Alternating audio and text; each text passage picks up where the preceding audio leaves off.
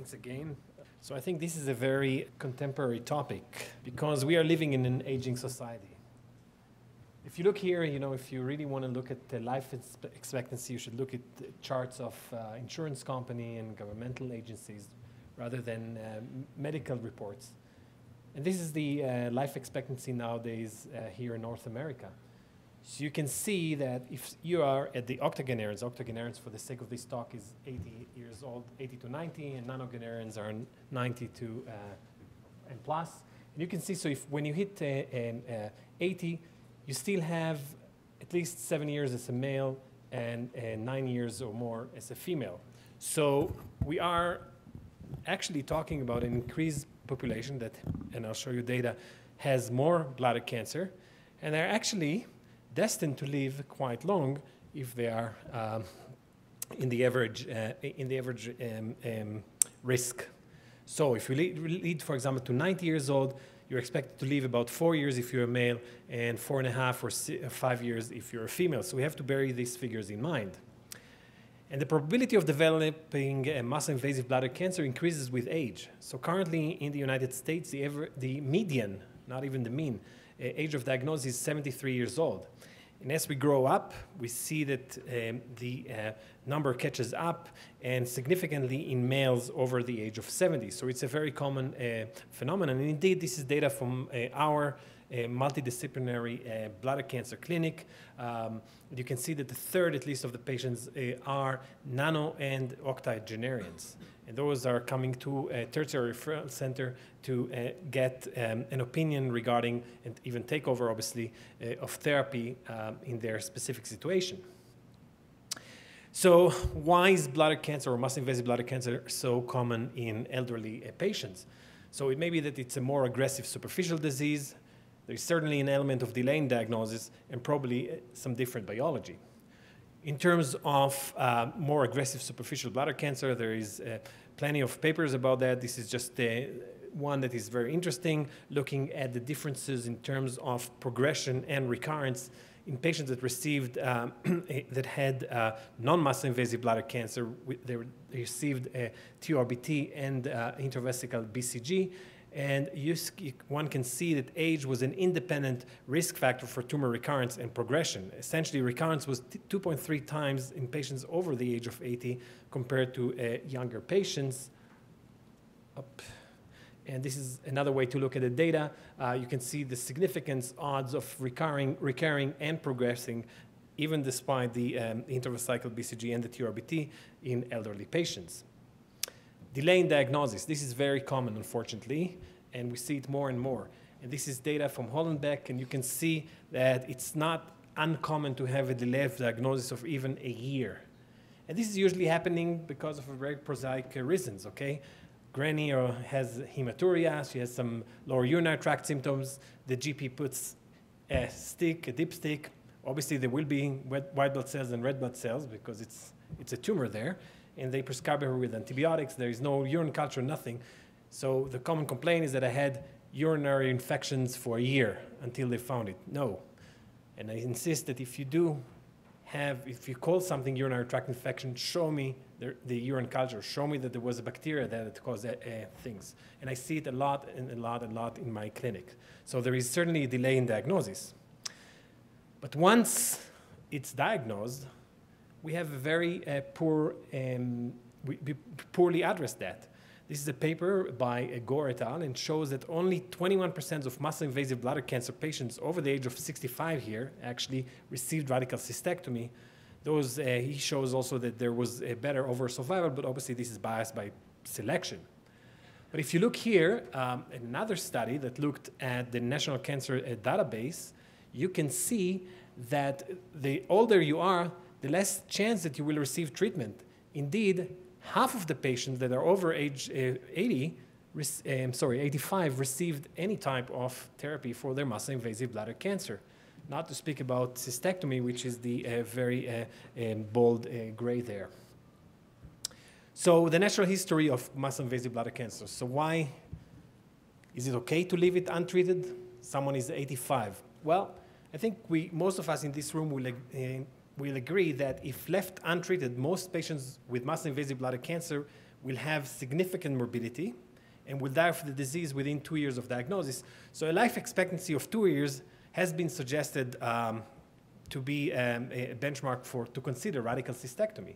So you can't just not treat it if someone is destined to live 5, 6, 8, or 9 years from, even if they're elderly. Again, this is reflected here. So the perception would be, well, those are elderly patients. They will not tolerate radical cystectomy and urinary diversion because of their age, fertility, other comorbidities. And what we do is we usually eyeball that. But that's wrong. And we need to get over that and incorporate tools that have been suggested by, for example, the Geriatric Society to better risk stratify patients for cancer patients for major cancer surgeries. And you can see that age can be only a chronological marker and not necessarily a functional marker. And there are many tests and many algorithms that we do not use, frankly, as urologists, as medical oncologists, potentially radiation oncologists. We don't use them. For example, how many of you do use the activity of daily living, the instrumental activity of daily living, the geriatric depression scale, for example, to assess your, when you come to decide whether to do a radical cystectomy on an elderly patient? And these scales has been shown to be associated with 30 days mortality. I guess few of us do it because we are not aware of that, or we are just ignoring it. And behind the risk assessment, behind getting a number, I think it's very important, and it's not really a nursing talk, but really have to be very conscientious of these two elements. First of all, we have to balance the discussion about quality of life because this is very important in this age population.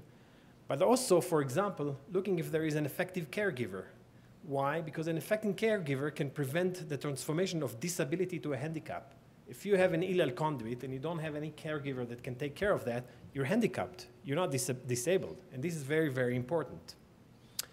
So, radical cystectomy for elderly patients. Most of the series, I have to say, I mean, obviously they are retrospective and they are quite old, but you can see that if you compare expirative surgery and other treatment modalities, that has the best cancer-specific survival, at least according to these studies and other studies. This is the SEER data of about 11,000 consecutive patients with massive-invasive bladder cancer. About 8,000 of them underwent radical cystectomy, and close to 3,000 had bladder preservation, and that had to include radiation therapy. They excluded a patient that had no data on stage, grade, CIS, PT1, etc.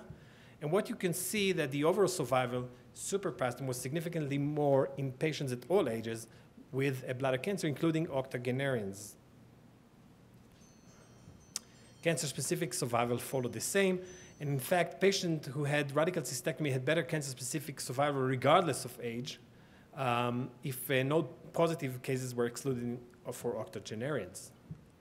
This is a summary of several literatures that are out there, of the literature that is out there. And you can see generally, and the definition is usually octogenarians, so patients over the age of 80, and you can see that one can achieve an overall survival in 5 years of about a third, so 35% overall survival, and cancer-specific survival of around 40 to 45%.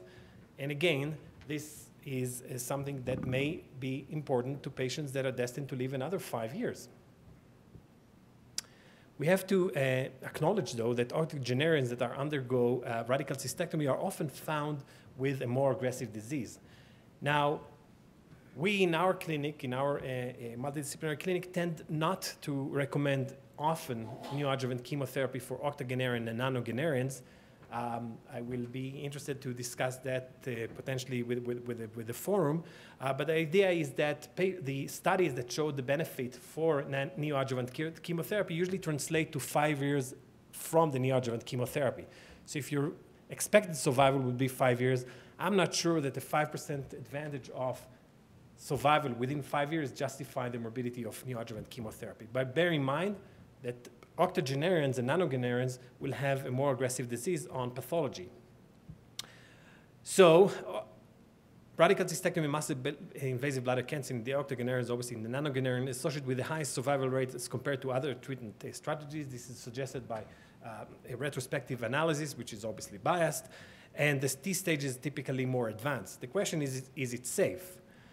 This is the most quoted study from Memorial Sloan Kettering by Harry Hare and Michelle Donat. They looked at their almost 1,200 patients that underwent radical cystectomy at Memorial and compare between patients that were older than 80 and younger than 80. And what they found essentially is that there was no significant change in the rate of minor or major complication after treatment. After they adjusted to baseline characteristics, but please pay attention, there was higher overall 90-day mortality rate of about 6.8%, 7%. So most studies report that radical cystectomy is safe in the octogenarians, and the overall mortality is 4%. However, this increased to up to 10% in 90 days mortality. But actually, all of these studies are retrospective and are a highly selected population. So, but we have to recall, and if you think of the alternative, is that death by untreated bladder cancer is much more common than death related to the intercurrent medical diseases, and the quality of life during the survival time is strongly affected. So we have to do something. So what are the other alternative options? Well, let's talk about potential TURBT only, bladder sparing, radiation therapy, and omitting the diversion. So TURBT only, this is the Solsona famous paper looking at a very highly selective patient population. They had to be patients with no T3 disease, so T2 only. He excluded tumors that were over 3 centimeters, no patients with hydronephrosis, and obviously with lymphadenopathy. He did include patients with multifocal disease and CIS, and this is a 15 years follow-up. And what you can see that in these very highly selected patients, and there, you add to the selection because you have to have negative biopsies, at least 5 of them, off the tumor bed after you complete the TURBT. But in a very highly selected patients, say 85 with a tumor size of less than 6 centimeters, that you can achieve that, perhaps you're doing the best thing because you can get a 5-year survival of 70%, as you can see there. Partial cystectomy, there is very few data, none in octogenarian. This is just a series from West Kasuf. So I will omit that because we really don't have enough data. Bladder sparing. So this, we get this often to our multidisciplinary bladder cancer clinic. Can you do bladder sparing for that? Well, we know that, that there are issues with eligibility, and we can relate it to oncological. High proportion of octogenarian patients do have locally advanced disease, hydronephrosis and so forth. They're obviously not fitted. Radiation, if someone has significant incontinence, very small capacity bladder just from aging, that can cause some significant side effect. Salvage radical cystectomy, if you fail, will be hard. But most importantly, I think, is the ability to tolerate the cisplatin. And if you're a believer that you have to have a GFR or creatinine clearance of over 60 ml per minute, then we know that only 60% or so of the elderlies would have it. So what I think is that if your patient can really not tolerate radical cystectomy, what are the really odds that he can get the full package of bladder sparing? I think quite low, and we do have some, we didn't publish that, but data from our own bladder cancer clinic. Yes, you don't have to give certainly cisplatin chemotherapy in combination with the bladder preservation. This is a very nice study from England. It was published, I believe, 2 years ago in New England Journal of Medicine. Here they used 5-FU and mitomycin C as radiation as combined with the radiation. They had to have GFR of over 25, which is a significant discount. And they could see that the 5 years overall survival was about 48% for the chemo radiation arm. So I think it's quite reasonable if someone has a 5 years survival, 5 years life expectancy expected. This is something to consider. With respect to the diversion, I missed here the slides, but we know that the majority of the morbidity from radical cystectomy actually relates to the bowel part of the surgery. And it happened to me that if there are patients that really need the radical cystectomy, for example, for a salvage, significant bleeding, significant disease, but they had previous abdominal operations and they already have nephrostomies, oftentimes I would make with them a deal. I'd say, let's go and do a proper radical cystectomy, lymph node dissection, which I omitted here in the talk, but we do have to give the same lymph node dissection to our octogenarians patient, and have you with 2 nephrostomies. And I think this is a very good compromise, and I could tell you from my limited experience, they recover from that very well. So to wrap up, the take-home message, I think, is that muscle-invasive bladder cancer is common in octogenarians. Special attention should be paid to an early detection, so don't accept just a title of UTI or so forth. You have to investigate that. Recurrence and progression of non-muscle invasive bladder cancer are more common in octogenarians. Compared to other treatment, radical cystectomy seems to result in the best oncological outcome in octogenarians with muscle invasive bladder cancer. Again, this is not a prospective data. The risk of complication in radical cystectomy in elderly men is influenced by medical conditions rather than the chronological age. And we do have geriatric tools, and we do have other tools that can better risk stratify the risk. So we cannot just eyeball them and exclude them from surgery. Radical cystectomy can be done safely in octogenarian. I think, and this is something that we did, obviously, we assembled a good support team, so it's more than the surgeon. I think it's a support team, cardiologist, ICU, geriatrician, nutritionist, occupational therapist, social worker, and so forth, because we have not only to get them through the surgery, but rather have them living a decent quality of life after surgery. The option of radical cystectomy should not be withheld from appropriately selected octogenarian, but this is a very balanced talk, and ultimately, after you present everything, you have to obviously respect and understand the patient perspective, because he or she are older than you. Thank you.